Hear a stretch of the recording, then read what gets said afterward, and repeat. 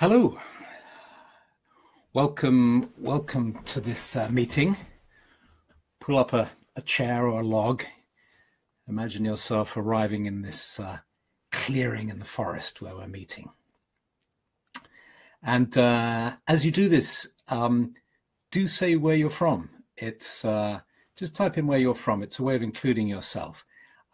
And then have a look at other people and where they're from, because that's a fascinating moment.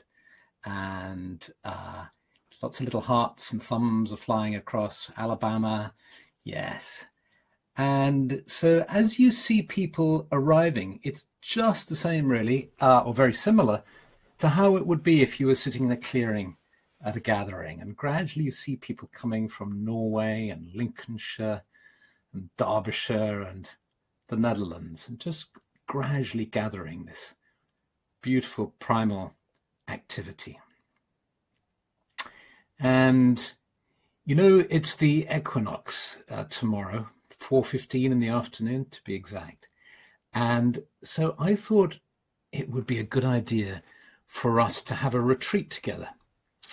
Last week I talked about this idea of a mini retreat or a micro retreat. Look, we've got the Isle of Wight and Glastonbury and Brazil and Ithaca and Ulster. Lovely. So last week I talked about this idea of a mini retreat and the way in which we can dip in. You know, it may not be possible for us to organize to go away to some beautiful, special, sacred place for a few days on retreat, but we can actually have little retreats often, maybe even every day. And there's a way in which, you know, in a way, our nighttime is a retreat as we drift into sleep and come out again.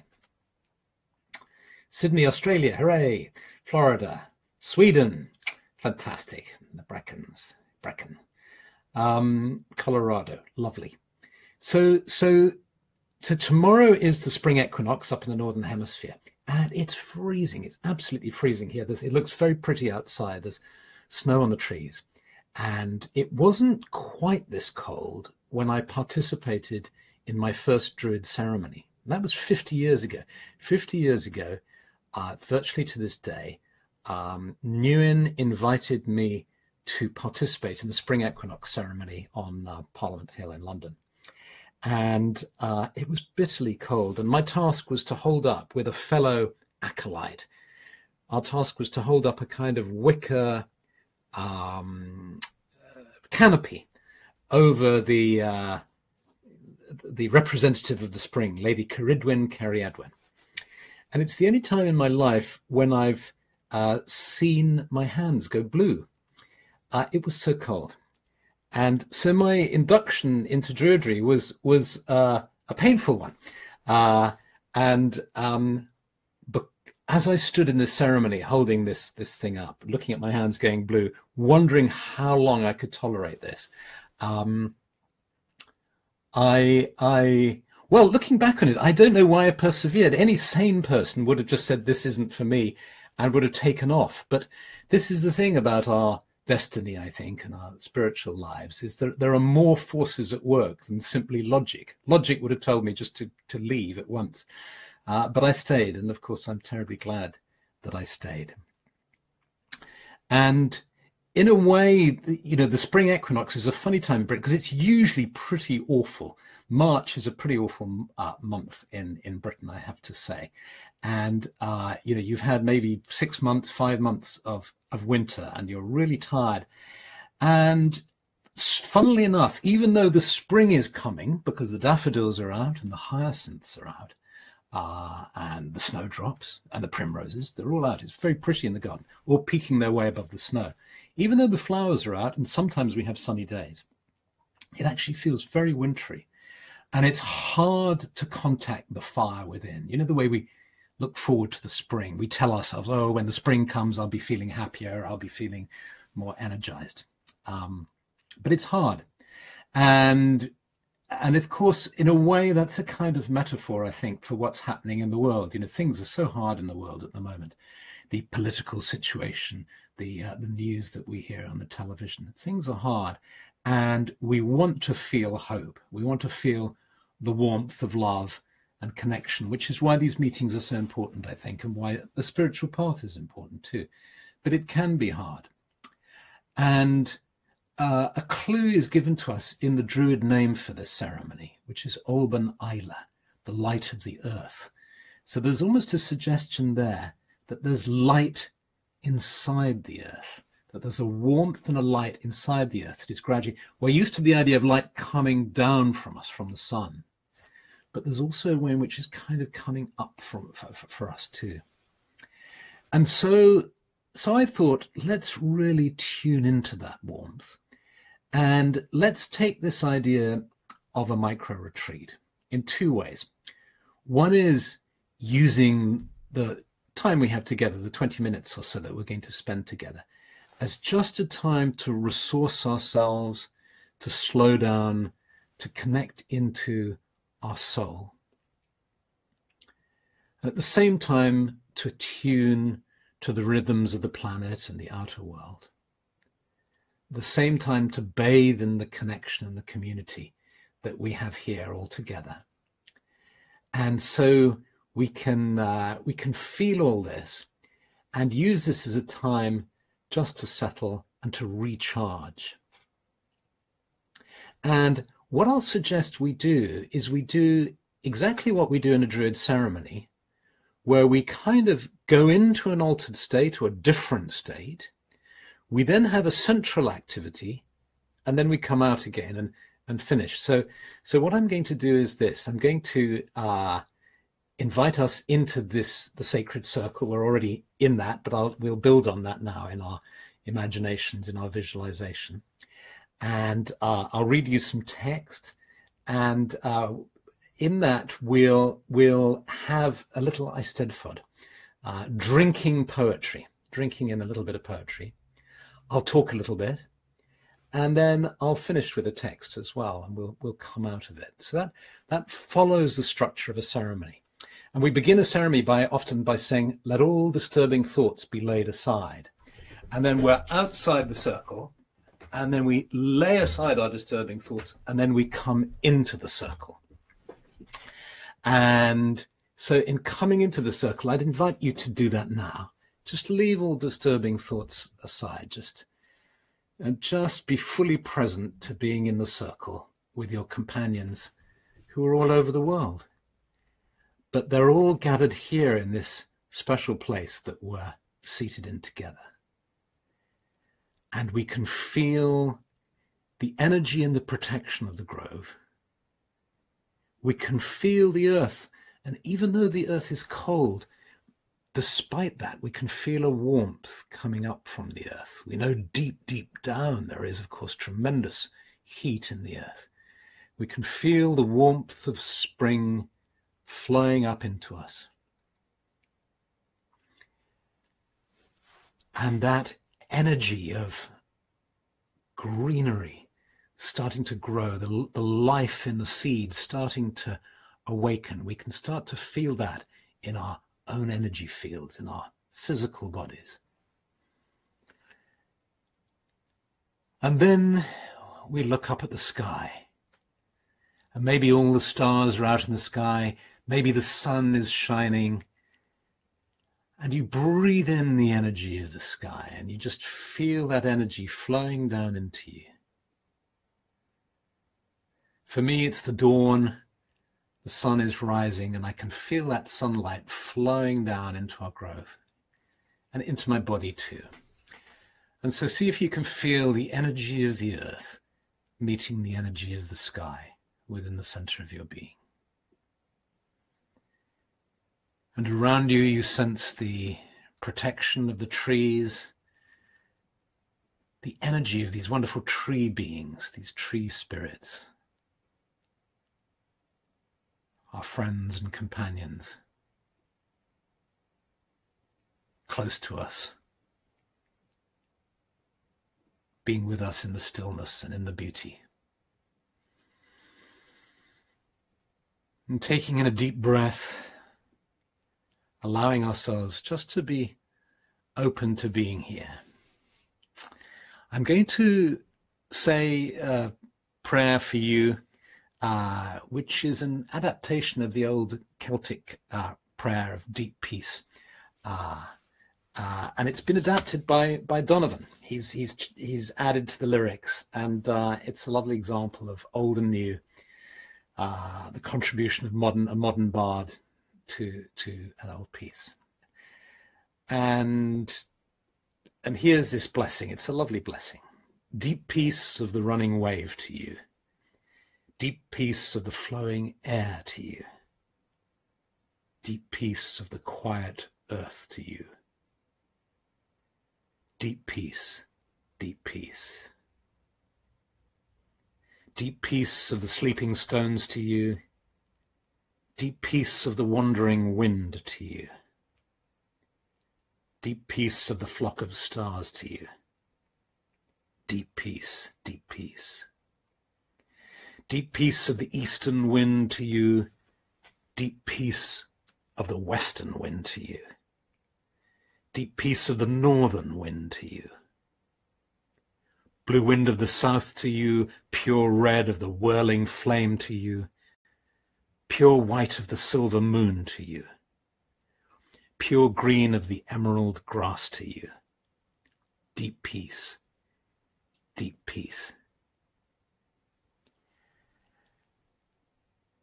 And so you see how this wonderful swirling colour, you might imagine yourself now sitting in the grove, seeing all this swirling colour around you and the blessings of the elements. Notice how you've got the air, water, fire and earth.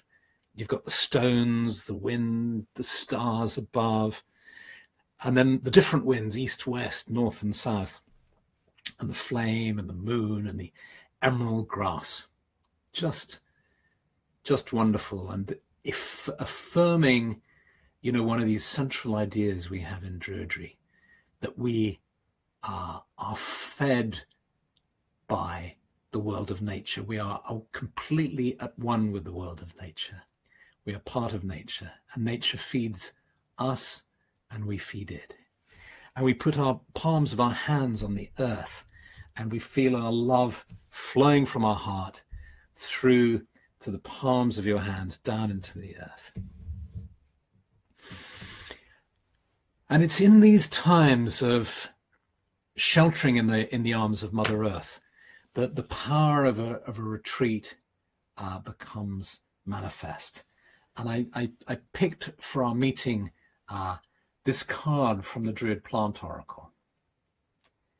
And what we're doing now is, I mentioned how the very first Druid meeting I went to was holding this canopy up and watching my hands go blue. But then I went to a Grove meeting that Nguyen had called in London, in central London. And I went into a room and we followed exactly this process that we're doing now of having a little ritual, a little ceremony, a poem, something to let us change gears from our everyday concerns to be in a more peaceful place. And then Nguyen would chat, he would talk, he'd talk about some aspect of Druidry, sometimes about practical arrangements for the next ceremony that we were going to do. And then we'd have a meditation and then we'd finish. And so we're doing exactly the same thing in this virtual way. And so I want to talk to you about this card, which is the card in some ways of the retreat. In the new edition of the Druid Plant Oracle, they've made the image even bigger, and you can see there, it's an image, it's from the card called the Restorers. And the image is of a healer looking out into the highlands of Scotland, or perhaps out into the mountains of Snowdonia. And she's got a mortar and pestle. And there are three plants that she's working with there. And you'll see on the table, she's got St. John's wort, which you probably know has been found to be extremely helpful in lifting people's moods. It's now prescribed to a great extent in France and Germany, where they're very good on phytotherapy, and conventional medicine is very accepting of it and uses it. And then we have everything's there. Rose roots, there's yellow flowers there. Rose roots, Rhodiola rosei, and valerian. Valerian, there we go. Valerian is there, hanging in bunches. Now, valerian, you may also know, is used. It's prescribed as a for anxiety, to help you sleep. It's prescribed in France and Germany as much as big pharma alternatives. It's prescribed hugely. And but rhodiola rosei is something I wanted to draw your attention to, because that's less well known. Its common name is rose roots. Dr. Angela Payne, who wrote Celtic Healing Herbs, believes that it was probably one of the sacred herbs of the Druids. It grows in the rocky coastlines of northwest Britain, in the mountains in Wales, and up in Scotland, and it grows in Siberia as well, and Russia, and it has a tremendously it has a wonderfully, it's the Druid ginseng, if you like. That's what Angela Payne suggests. It's the Druid ginseng that stimulates cognitive function. It's an adaptogen, which means that it goes where it's needed. And it's great if you're feeling tired, if you're feeling a little low and you need a boost. Stimulates the immune system hugely. Do a little Google around it, or rather, I should say, Ecosia around it, because Ecosia is the alternative to Google that plants trees, and they've planted 20 million or so. So have a look on Ecosia, rhodiola rosei. I'll put up a link on the blog as well. Julie Babis is saying she uses valerian at night quite often. And the reason why those three plants are there on that card is because they all represent the link, the mind-body connection, the way in which taking plants certain kinds of plants can affect our emotional and psychological states, and thereby assist our journey through life, really, and assist us both physically. If you take rhodiola, for instance, assist us physically by strengthening the immune system, assist us psychologically by stimulating our cognitive function, and assist us emotionally by helping with our mood states as well. And so I'd like to think that a kind of Druid healing would involve a kind of spiritual psychotherapy in which the therapist recognized the spiritual nature of the human being, but also was cognizant of all the psychological dynamics that are work as well, and acts as an anamkara, a soul friend to their client. And at the same time, perhaps they're a healer too, or they have a colleague they can recommend who is able to work with plants like rose roots and St. John's wort and valerian. And so Finney MacArthur is saying half of America is on new tropics. I'm not sure if he's referring to that geographically or that's some kind of pharmaceutical reference.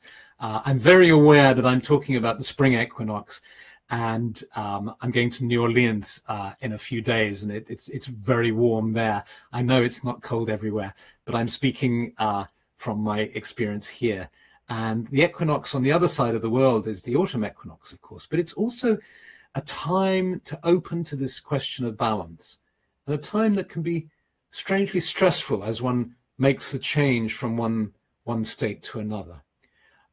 Katie McMahon is making a very good point. Ask your physician, though, if you're taking pharmaceutical antidepressants, because they will react. And some people don't react well to St. John's wort, which is why I said, my idea of a therapy would be to work with a colleague who was familiar with this. So ideally, you want a medical herbalist to prescribe or to work with these plants. So we opened our little retreat in this grove here with me reading to you the Deep Peace prayer, which actually isn't that old, because it was, I believe it came from Fiona MacLeod in the, when was that? The early 20th century, late 19th century. And then Donovan came and added to it and changed it a little bit. And I think that's really important because it shows that we're talking about a living tradition. It's not set in stone. You might be inspired to find different wording, using some of that wording, but different wording. That's we are not in the restaurant, we're in the kitchen. There are ingredients that the ancestors have handed to us, but they want us to roll up our sleeves and get involved and to make new and fresh food. And so when we go on retreats within Druid perspective, we might draw on the old tradition and the old ideas, but we'll also be open to the new as well. And let's finish our meeting with another little short blessing, which if you try to research it, you'll find that some people say it's an ancient Irish blessing. Other people say that it's an ancient Indian blessing, because it was in fact used by a group called 3HO, an Indian yoga group. They probably still do use it, where they sing it. It's also sung by the Sikh singer Snatam Kaur beautifully.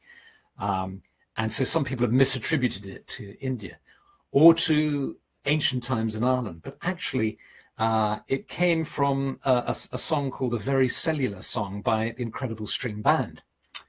And one of the members of the Incredible String Band, Robin Williamson, is a tremendous bard living in Britain, and he comes and plays at some of the Druid events here in Britain. And this is the blessing. And so now if we imagine again that we're sitting in the clearing, all those energies of the winds and the flames and the sun and the moon and the stars, all these colors are with us. And we breathe in the energy of the trees around us, the sky above us, and the earth beneath us. And we feel at peace, we feel rested, opening to the light of the earth, opening to the blessings all around us, the blessings of life that flow through us. And we say this blessing, I'll say it, but we're saying it to all of us, to each other, just as we look around the circle and we see all our companions. Yeah. May the long time sun shine upon you, all love surround you, and the pure light within you guide you all the way on. May the long time sun shine upon you, all love surround you, and the pure light within you guide you all the way on. May the long time sun shine upon you, all love surround you, and the pure light within you guide you all the way on. And so, if you slowly open your eyes, feeling the light within you now. I've been talking about the light in the earth, the light coming down from the sky, the light around you, but also the light within each of us. And now, sensing that light shining from us, we give thanks to all our brothers and sisters around us and send our gratitude and our blessings to them. And we place our hands on the ground and we give thanks. And in particular, I'd like to give thanks and to send a blessing to Anna Campbell, a lovely young woman who died yesterday, who comes from Lewis, and I'm just thinking about her a lot and sending her lots of love.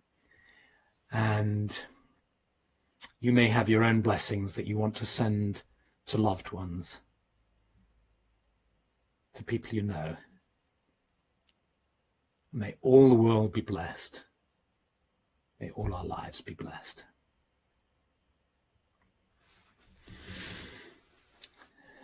And so, thank you for being here. Thank you for coming.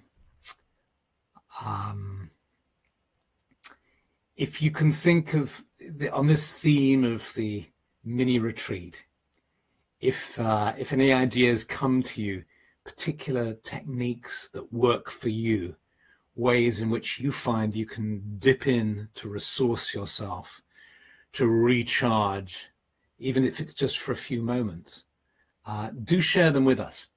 I'll be reading your comments when I finish the broadcast, and I'll look at it again during the week. And on Wednesday, I'm off to New Orleans to the Gulf Coast Gathering, big Druid gathering there of the order. If I don't broadcast next week, there will be somebody here. Who knows? I'll try if I can get broadband. It might be me, or it might be a mystery guest. Let's see. Anyway, goodbye to you, and lots of love, and hope to be with you again soon. Okay, bye.